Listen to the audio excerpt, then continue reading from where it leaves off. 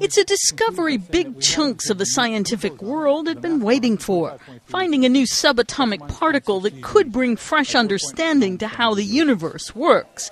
The announcement brought applause and cheers and standing ovations and a special hand for Peter Higgs, the Scottish physicist who predicted the existence of such a particle back in the 1960s. Well, I would like to add my congratulations to everybody involved in this tremendous achievement. For me, it's really an incredible thing that it's happened in my lifetime.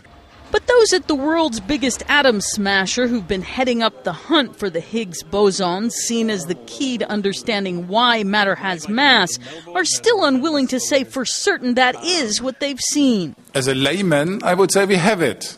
But as a scientist, I have to say, what do we have? But word that two independent teams at the Large Hadron Collider who are studying high-energy collisions of protons have observed the particle, which has behaved a bit differently than predicted, generating big excitement in those who follow the investigation of dark matter, antimatter, and the Big Bang, the massive explosion where many theorize the universe was born. The studies that are going to be done by the LHC over the next months and years, they will tell us more about the physics of the universe in the first microsecond of its creation.